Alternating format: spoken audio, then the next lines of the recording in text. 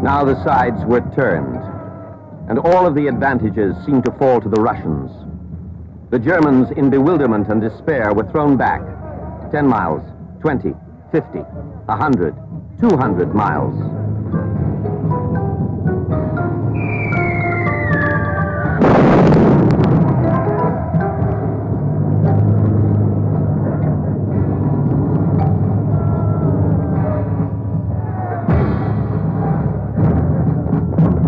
Hitler and Hitler alone saved his army. His generals, in panic, wanted to retreat. Hitler, in fear and towering rage, ordered them to stay and fight to whatever the end might be. There would be no Napoleonic running away to death and defeat this time. Any general who could not or would not obey was brought home in disgrace. Among them, the brilliant tank commanders, Hübner and Guderian.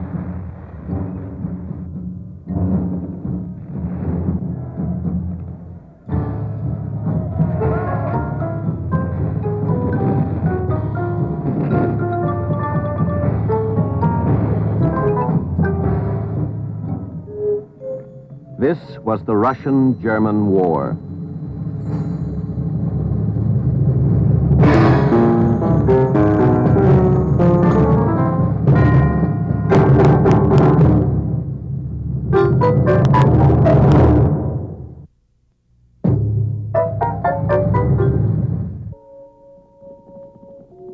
In their tracks, the Germans left evidence of their ruthless treatment of anyone who tried to stop them.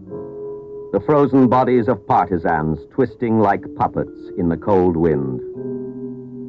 No Russian gave a care for those Germans who puked out their Christmas dinner of frozen horse meat or froze to death while squatting in the snow to relieve themselves.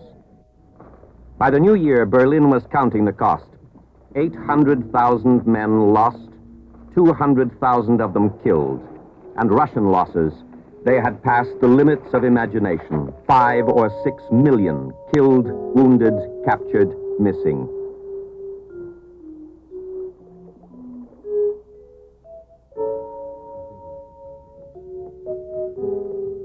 The Germans had entered Russia with the best equipped army in history. Now they were reduced to pathetic attempts to keep themselves warm.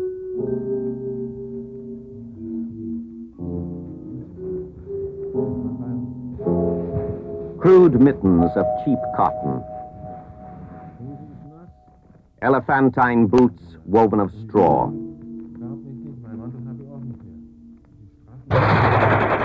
It was the worst winter in 140 years.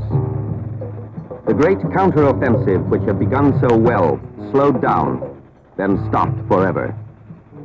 The Germans stayed and fought with skill and tenacity. Once again, Hitler had shown more confidence in them than they felt themselves, and he was still the unquestioned leader of these men condemned to the Eastern Front.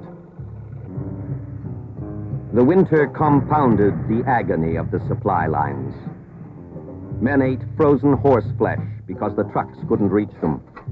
Panzers sat useless, their tanks dry, their guns cold because the trucks couldn't reach them.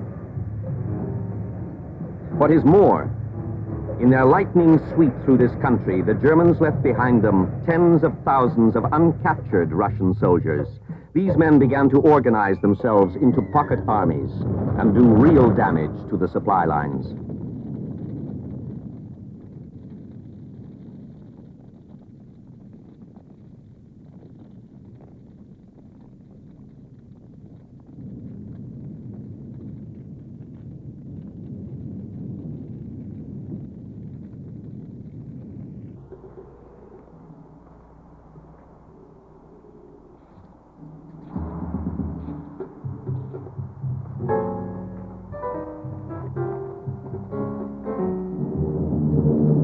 In the intense drama of the defense of Moscow and the counteroffensive, no one had time to hear the story of the hell on earth that Leningrad was living through.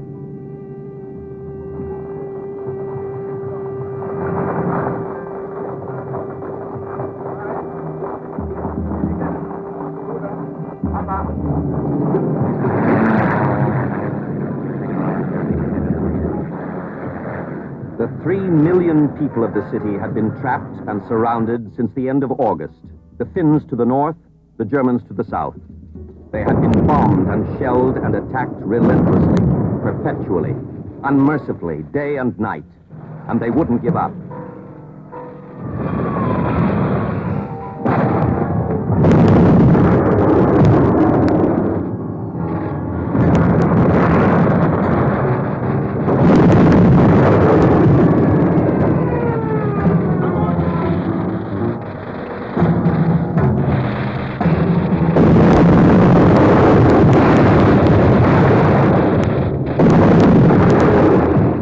Through the night, teenage girls labored at the Kirov works to produce ammunition for the men in the trenches around the city.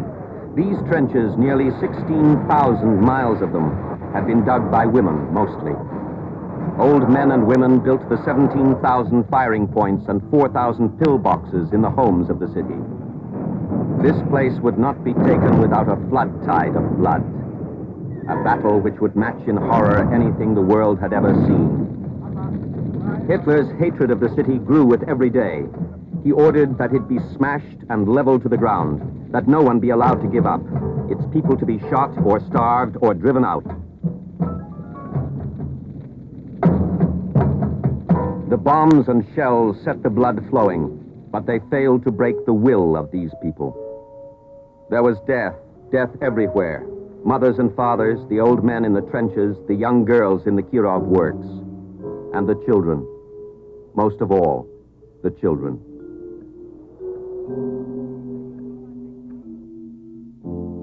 Marshal Zhukov saved Leningrad, saved it before he saved Moscow. He drove the people of the city, drove them in the worst hours, drove them until they felt a numb will to survive. His orders were simple and brutal. Do as I say, or I will have you shot. They responded to his orders. They learned to take the bombs and shells, and they helplessly accepted the slow, excruciating pain of starvation.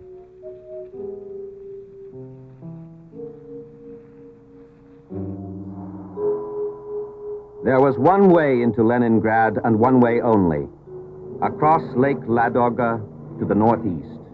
A 100-mile ice road was built, and the convoys began to roll and the food began to trickle in.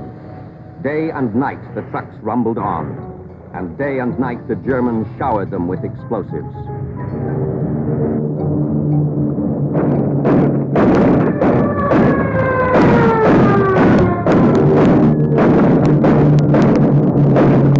Men went on careless of their own lives. All over Russia, the same phenomenon. Individual life was not precious, just so long as there was a Russia and Russians, and always would be. It was a response incomprehensible to the Western mind. Whatever food got through, it was not enough. Never enough.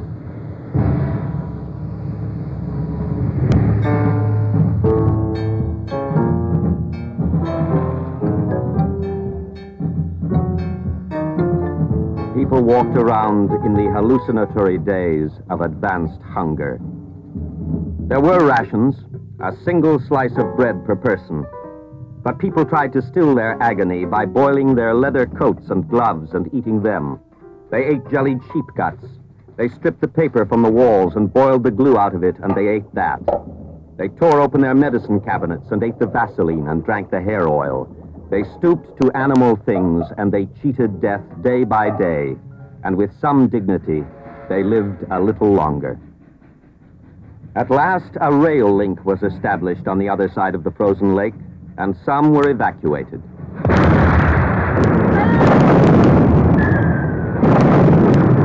The city survived nearly 900 days of this strangulation before the German hold was broken and Leningrad was relieved. In this testament to the limits of the human will to live, the gun was big enough to have a name, Dora. The Germans built it to shell the Maginot Line. It was not needed there, and now it was being brought up to level Sevastopol.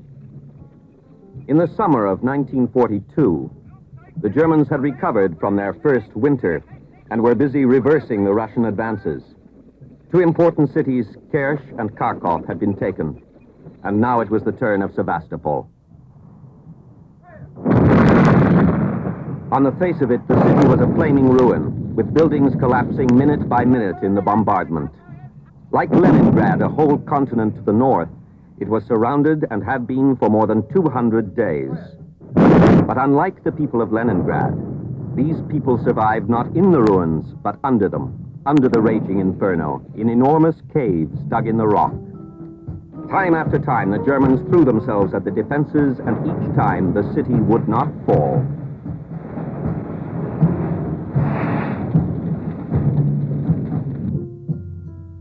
The shifting fortunes of war kept the diplomats as busy as generals. The United States, Britain, and Canada had promised Russia every tank, gun, and truck they could spare.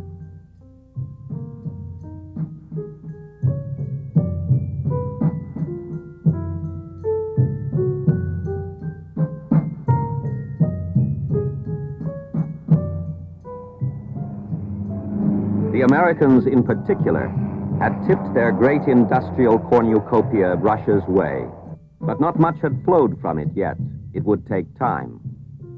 The Russians were anxious and understandably impatient. There were more signings of more agreements.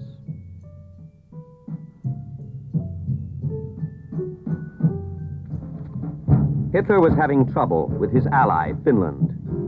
The Finns had never embraced the Nazis. They did not want to conquer Russia. They only wanted back the land which they felt was rightfully theirs. Finland had 500,000 good men in her army. So good, in fact, the Finns complained that the SS troops Germany had sent her were not up to standard and had no stomach for a fight. Hitler needed the Finns badly, and even in the face of this humiliating criticism, he had to play sweet. Finland had lost her enthusiasm for the war, and there was growing pressure on her to drop out. Hitler reached for the Caucasus and beyond their snowy peaks, for the Russian oil fields as far south and east as Baku on the Caspian Sea. Before winter came again, the Germans would be another 700 miles deeper into Russian territory.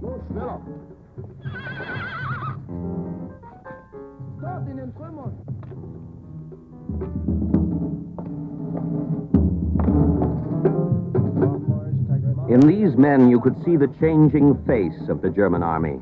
It was becoming less and less German. Virtually all of the fresh troops coming into Russia were Romanian, Hungarian, Italian. Even the SS was turning France, Belgium, Holland, Scandinavia upside down in search of their special breed of man.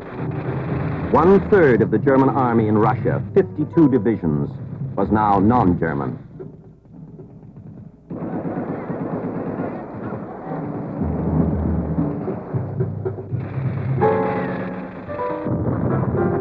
Hitler pulled troops away from the armies in front of Moscow and Leningrad to make his push here.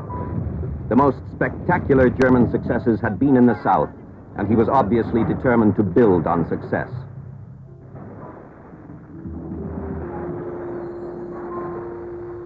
At last, the great convoys were beginning to make their way through from the arsenals of the West. Before the war was over, the Americans, British, and Canadians would send the Russians 12,000 airplanes, 10,000 tanks, 210,000 cars, 427,000 trucks. They would march in American boots and eat tin Spam until they knew almost no other taste but tin Spam. They would never like the tanks they were sent. They could and did make more and better of their own, but the trucks were a godsend. Russia had no auto industry, and without these valuable vehicles, she could not supply swiftly moving armies in pursuit of the Germans. But the Russians would not be eternally grateful. All the Spam in the world could not pay for the lives of the millions who were dying to stop this man, Hitler. All through that long, hot, dusty summer, the Germans went on in the same depressing, relentless, infinite routine. You could march on as far as your legs would carry you today, only to march the same distance tomorrow. To get where? Nowhere. Often they ran out of gasoline. Frequently, there was no food.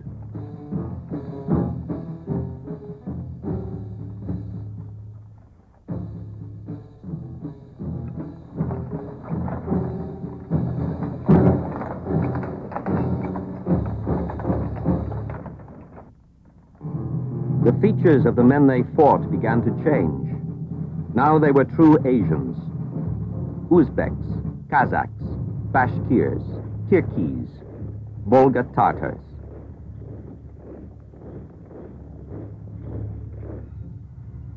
They captured oil fields only to gaze in despair at what the Russians had done to them. It would take months of German skill and industry before they would be of use to anyone.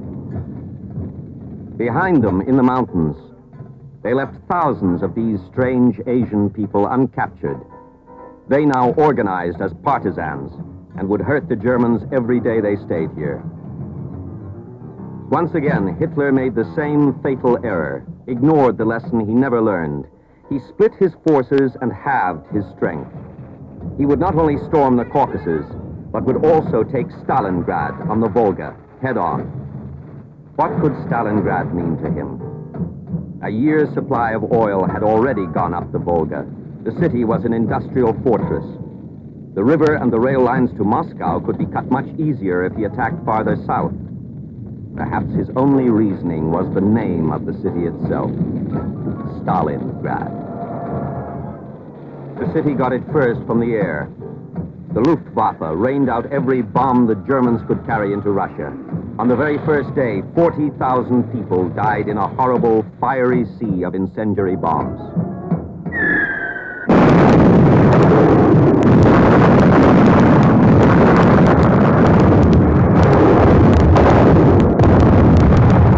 Never had the Blitzkrieg worked so terrifyingly, so efficiently. The bombs, the bombers, the Stukas, the guns, the shells, the tanks. The men with the machine guns and the flamethrowers.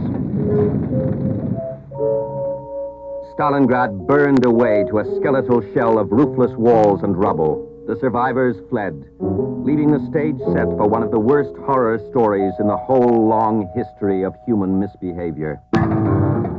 For 80 days and 80 nights, a mincer, a meat grinder, a slaughterhouse, one against one, one on one. God give me the luck to spill your guts before you spill mine.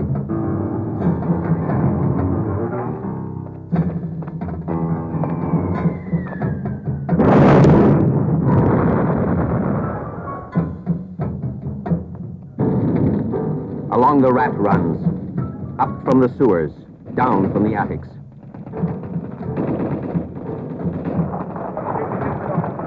The sound, the noise, madness, screaming madness.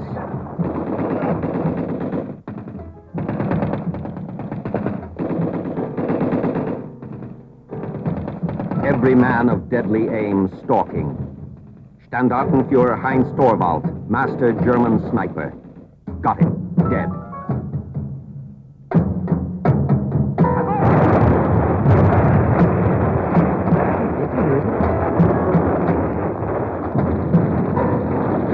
Days fighting over one house. 54 German corpses in the cellar, on the stairs. In the bowels of hell, terrifying, puking fear. Days in the tractor factory, the foundry. German snipers behind the lathes, Russian machine gunners in the blast furnaces. A few more men across the frozen river to stuff the German mincer, to keep it busy. The Luftwaffe flew in more ammunition for the insatiable guns, and then flew out the wounded. There was no room for the dead. They were simply pickaxed into the frozen soil of Russia. This was the glorious 6th Army, the biggest army in Russia, the best army in Russia, the men who took Paris in 6 weeks. All 20 magnificent divisions now burned out, exhausted. But there was no sense of defeat. The Russians were fanatical, but they were driven back on the Volga and they were dying, every one of them.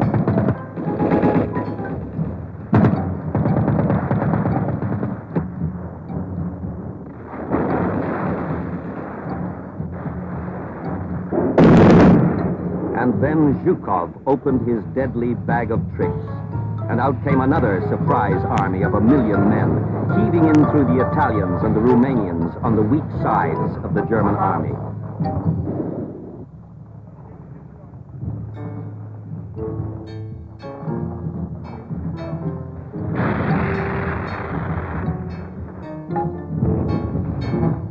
In 4 days, the two arms of the trap touched, closed, and the Germans were surrounded.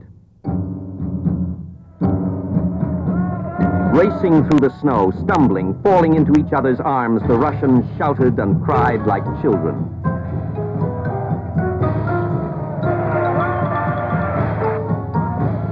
Hitler refused surrender. He refused any attempt to break out of the trap. The Russians drew the noose tighter and tighter. The Germans froze and starved and committed suicide and died fanatically, defending useless, broken piles of brick. And then it was over. 24 generals and 91,000 men. All that remained of the 285,000 who had come to capture Stalingrad for no good reason. Hitler had made General von Paulus a field marshal the day before and had reminded him that no German field marshal had ever surrendered in battle. Von Paulus was the first. Once again, the whole psychology of the war was turned round. It was possible to think that Germany might lose. You could see this heresy undisguised in the despairing face of the new field marshal, Friedrich von Paulus.